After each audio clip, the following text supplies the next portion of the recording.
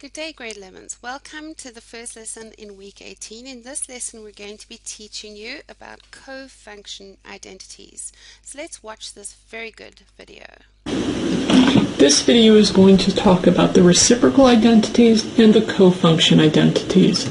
We recall our original 6 trigonometric functions. We had sine x, cosine x, tangent x, and cosecant, secant, and cotangent of x. And we remember that sine and cosecant, and cosine and secant, and tangent and cotangent were reciprocal functions of each other. That is, sine of x was equal to 1 over cosecant x. Cosine of x was equal to 1 over secant of x. And tangent of x was equal to 1 divided by cotangent of x. Now, instead of reciprocal functions, we're going to talk about something called cofunctions.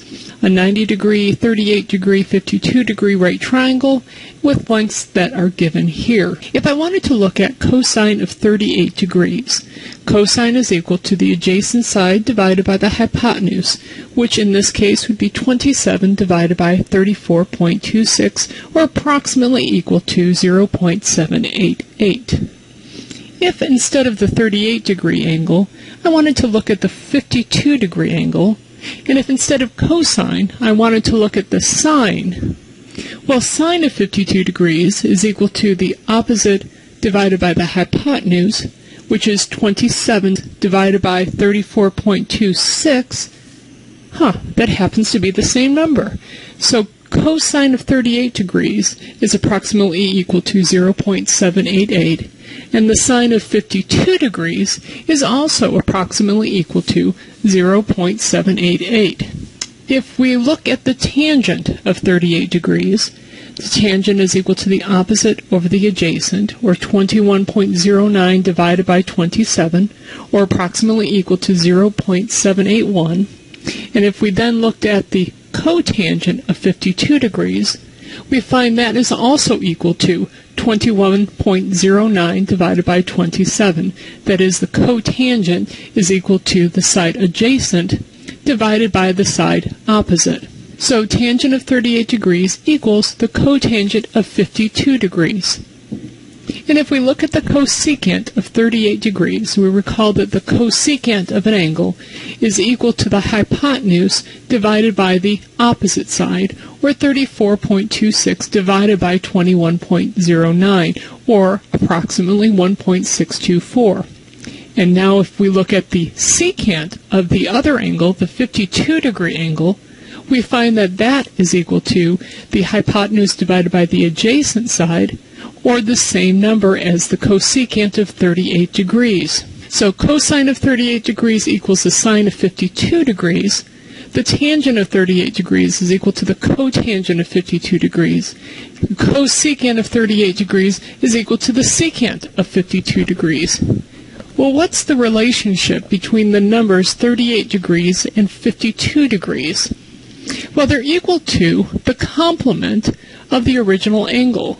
That is, 52 degrees is equal to 90 degrees minus 38 degrees. So cosine of an angle, it looks like it's equal to the sine of 90 degrees minus that same angle. And likewise, tangent of 38 degrees is equal to cotangent of the complement of 38 degrees, and cosecant of 38 degrees is equal to the secant of the complement of 38 degrees. We can actually say this in a general form, that sine and cosine are cofunctions. That is, they're complementary functions. Remember, 90 degrees minus an angle is the complement of the angle, so these are cofunctions, complementary functions. In general, cosine of theta is equal to sine of 90 degrees minus theta, and likewise with tangent and cotangent, and cosecant and secant. It also goes the other direction. That is, sine of an angle theta is equal to cosine of 90 degrees minus that same angle theta. And likewise for cotangent, tangent, and secant and cosecant. Well, let's do an example using what we've just learned. If I tell you that sine of 72 degrees is equal to 0.9511, and I ask you without using a calculator to tell me what cosine of 18 degrees is, if you recognize that 18 degrees is the complement of 72 degrees, that is 90 degrees minus 72 degrees equals 18 degrees, then the answer is simply the cosine of 18 degrees equals the sine of 72 degrees, or 0.95. And in summary, here are the trig identities this video has discussed. The reciprocal identities, there's all 6 of them there, and the cofunction identities. Now remember, I'm using 90 degrees here, but I could also use pi over 2. Remember, pi over 2 is the same thing as 90 degrees, so if I wanted to talk in radians, this is how I would write the cofunction identities. Right, grade 11s, I think that was very well done and very self-explanatory. So please make sure you understand that your cofunctions and learn that your cofunctions are sine and cos, tan and cot, and secant and cosecant. Those are your cofunctions. In other words, they're complements of each other. And we will practice this in the next series of lessons. Have a lovely day.